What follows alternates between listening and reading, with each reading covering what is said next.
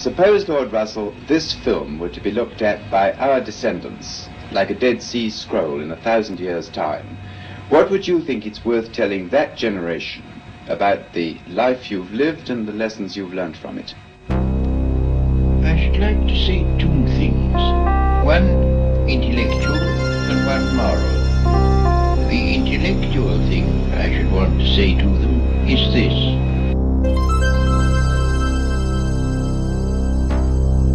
The intellectual thing I should want to say to them is this.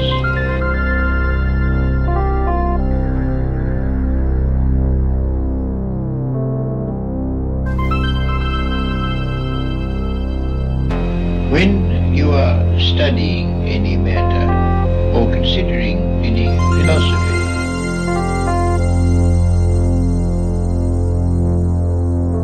ask yourself only what are the facts and what is the truth that the facts bear out. The moral thing I should wish to say to them is very simple. Love is wise, hatred is foolish. Love is wise, hatred is foolish. We can only live together in that way.